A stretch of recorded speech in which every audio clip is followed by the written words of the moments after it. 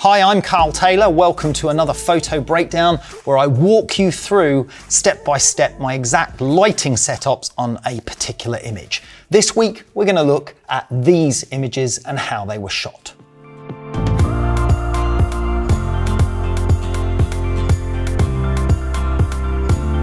So we have two images here. One of them, you can see our model surrounded by these light tubes with these beautiful sheens of light running down the accessories or the face mask that she's wearing, and then down the glossy clothes in the shot.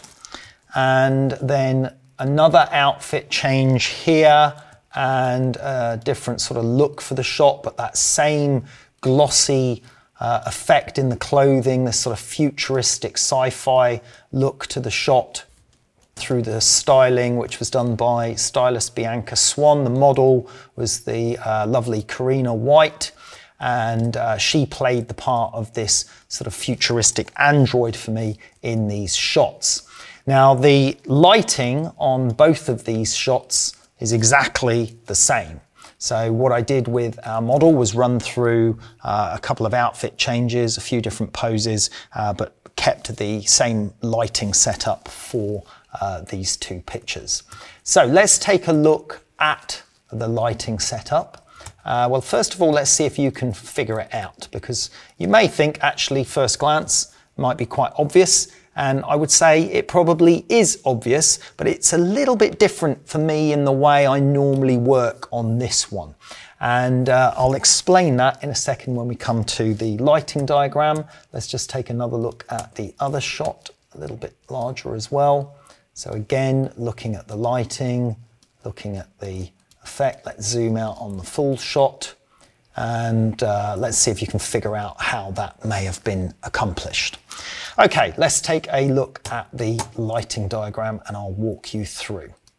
So the first thing you'll notice looking at the two images is that the background looks almost black, and it was actually a very dark grey.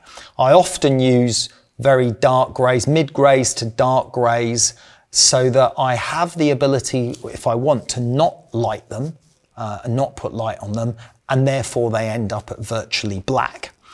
Then if I throw more light on them, of course I can make them that mid-grey, and if I throw lots of light on them, then I can make them lighter grey.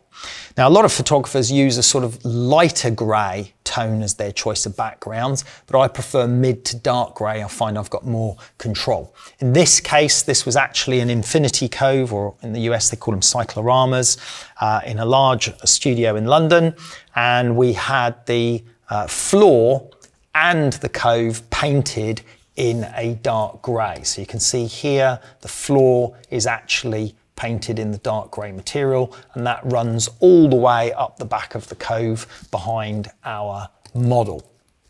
And that's quite common. Even here in my own studio, we regularly paint the cove different colours for different shoots. So the background here showing that dark grey. We also had a grey floor, which I've just indicated with those lines.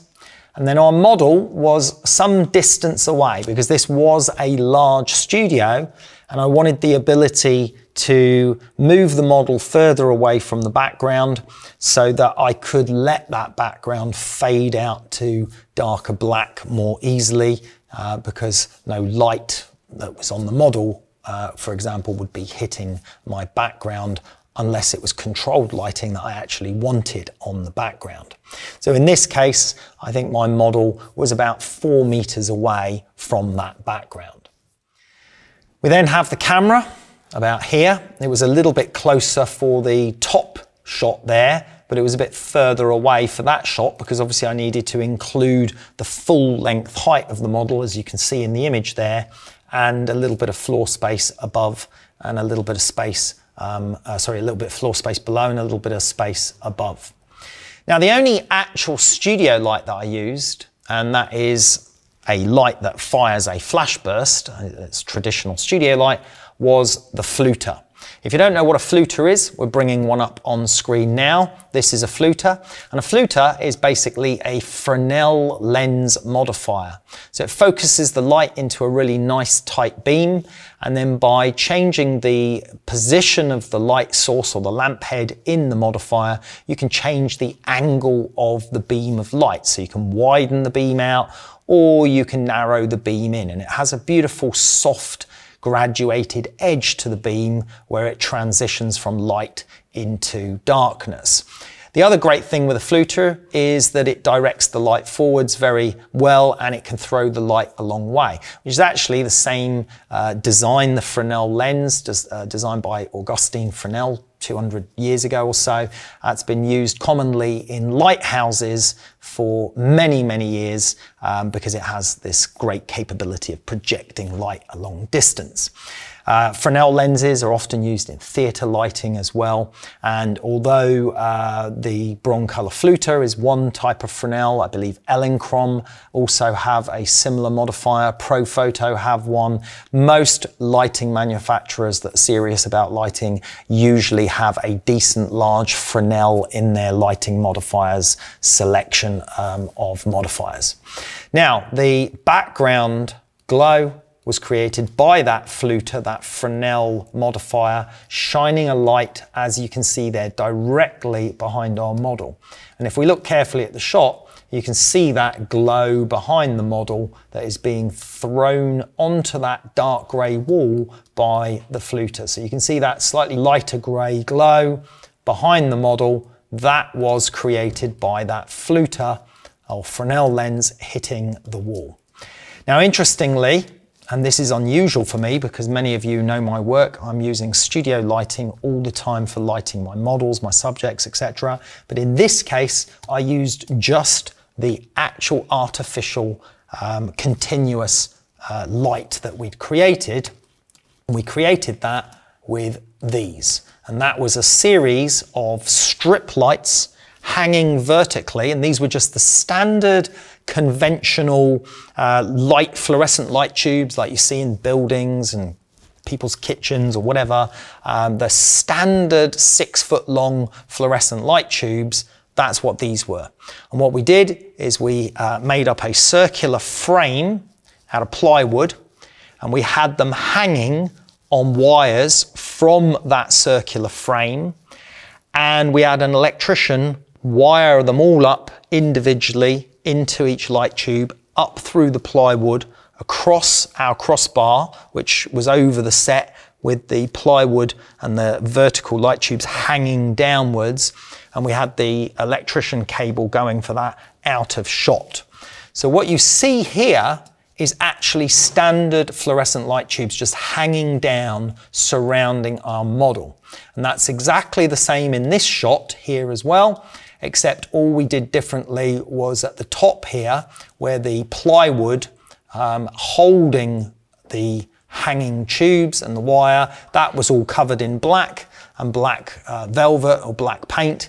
And then any remnants of that left in the image was basically photoshopped from the shot for the final image.